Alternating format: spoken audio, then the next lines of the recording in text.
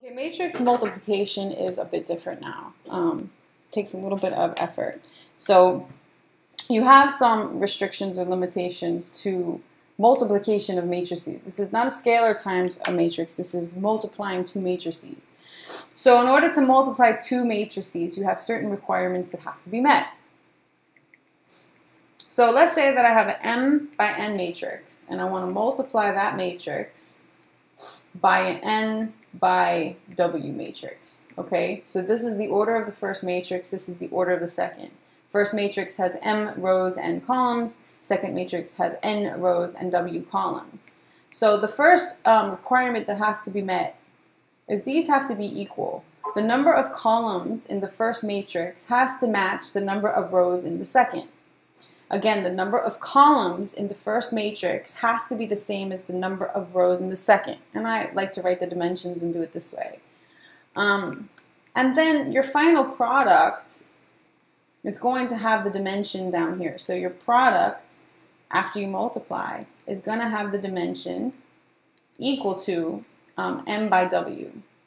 So the two inner values have to be the same, and the two outer values are going to give you your dimension of your product when you're doing matrix multiplication. So let me show you what I mean. So these two matrices that are being multiplied do not have to have the same dimension. However, they do have to fit that requirement such that. So let's look at let's do AB. Oops.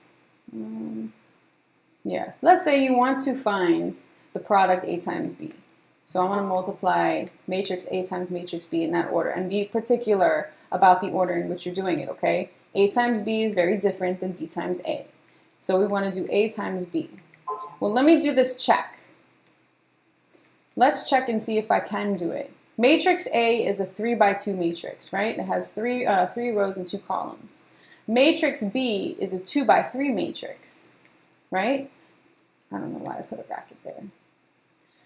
So I want to make sure that my requirements are met, right? So the first requirement is that the two middle numbers have to be equal, and they are. That works, right? The number of columns in the first matrix matches the number of rows in the second. And the dimension of my product is going to be a 3 by 3, right? This many rows and this many columns. So I'm going to take this to the next page because I'm going to need some space for this. I want to do A times B, and I'm allowed to do it, and I expect my product to be a 3 by 3 matrix. So let me take A is 4, 2, 6, 1. So 4, 2, 6, 1, 3, 5. And I'll take this matrix and multiply it by the matrix. 2, 3, 4. I'm going across to -1, -2, 0. Okay, so I expect my solution or my product to be a 3 by 3 matrix. I kind of like to put dashes. 1, 2, 3 columns, and 1, 2, they're not negatives, this just represents like how many rows and how many columns. 3 rows and 3 columns is my final product, right? I'm going to need some space here because I'm going to show all my work. So let's start with the first element here. So this element, I'm going to start with a little color coordination, and then this first element here is element in the first row and first column of my product. First row, first column of my product. So in order to find this element, I'm going to take the first row of my first matrix, first row, first column, and the first column of my second matrix. First row, first column. And then what I'm going to do is I'm going to multiply and add. So 4 times 2, I'll show my work, plus 2 times 1. So I'm going in a sense like this. 4 times 2 and then 2 times 1. This is going to be the first element in my final product. Okay? So let me do that again for this one. Let's do this one here in this location. So this, I'll make this green. So this is going to be the element in my final product in row 1, column 2. So what I'm going to do is I'm going to take row 1 in my first matrix, now column 2 in my second matrix, because this is element row 1, column 2. So always row and then column. Row in the first matrix, column in the second. So row, column. 4 times 3 plus 2 times negative 2. Okay, I might not have enough colors to do it all the way down, but I'll do another one. Now let's do the element here. This is row 1, column 3. So I want to take row 1, column 3 now. 4 times 4 plus 2 times 0. Again, this is a 3 by 3 matrix. That's just row 1. All right, now let me determine the element here in my final product. Row 2, column 1. So now I'm going to look at row 2 in my first matrix and column 1 in my second matrix. 6 times 2 plus 1 times 1. 6 times 2 plus 1 times 1. You can't really see blue so much, but I'm going to still use it. This is row 2, column 2. Row 2, column 2. 6 times 3 plus 1 times negative 2. The rest of them I'm going to do in white. Keep going. Row 2, column 3. Row 2, column 3. Keep going. 6 times 4 plus 1 times 0. Row 3, column 1. Now I'm looking at row 3, column 1. 3 times 5. I'm sorry. Row 3, column 1. 3 times 2 plus 5 times 1. Row 3, column 2. Row 3, column 2. 3 times 3 plus 5 times negative 2. Row 3, column 3.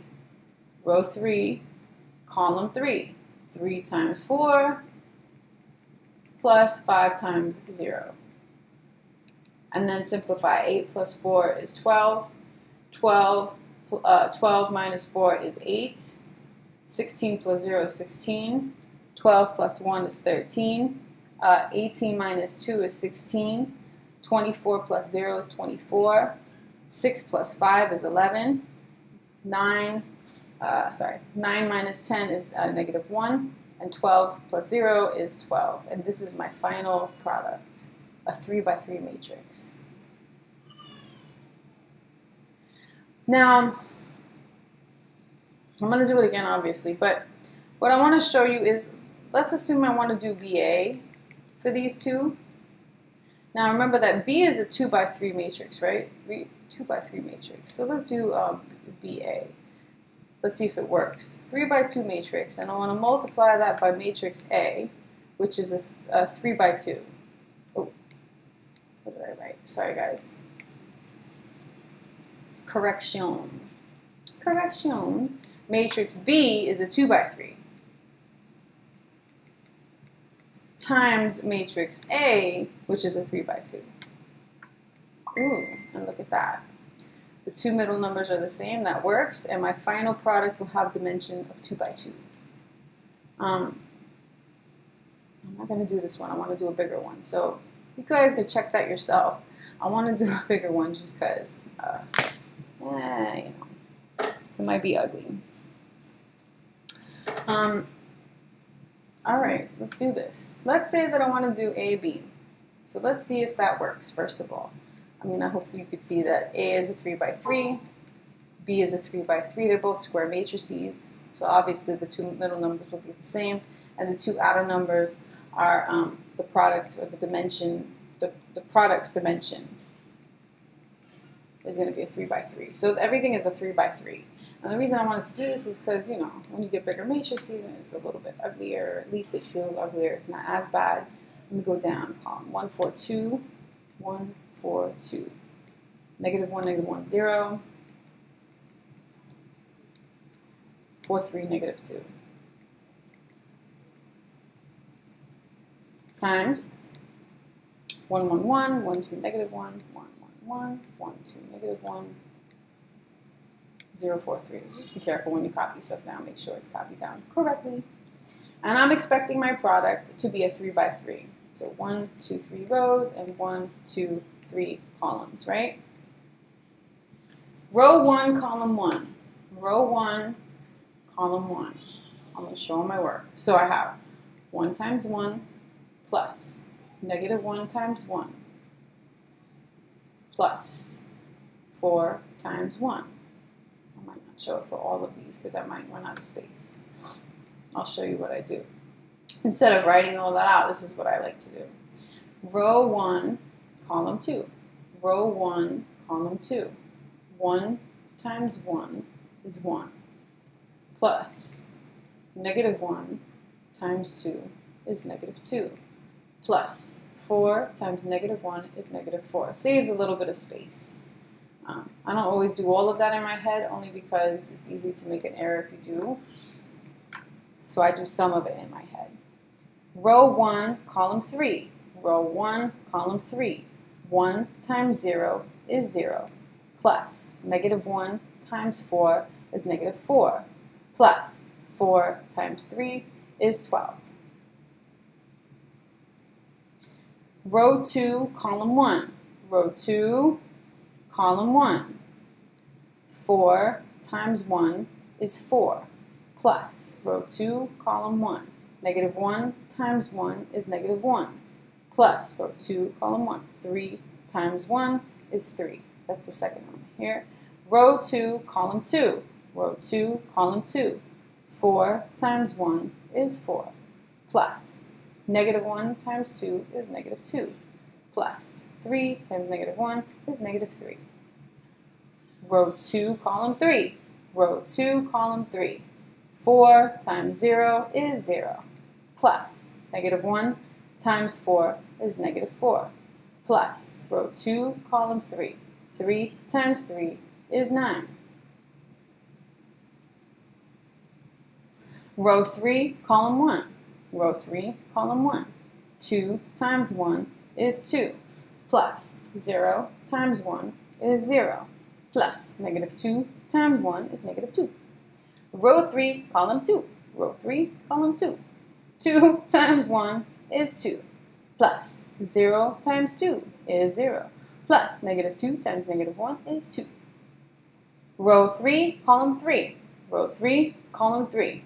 2 times 0 is 0 plus 0 times 4 is 0 plus negative 2 times 3 is negative 6. And then we simplify. So this is a 1 minus 1, 0 plus 4 is 4. 1 minus 2 is negative 1 minus 4 is negative 5. 0 plus 4, negative 4 plus 12 is 8. 4 minus 1 is 3 plus 3 is 6. This is negative, 2 minus 3 is negative 1. Negative 4 plus 9 is 5. 0, 4, and negative 6 is my final product. And again, this is A times B. B times A would be completely different. Okay? Be careful of the order in which you multiply. Matrix multiplication is not commutative. It's not commutative. Okay? Just remember, AB is not the same as BA. Okay? It's not commutative. In terms of matrices, AB is not the same as BA, and so on and so forth.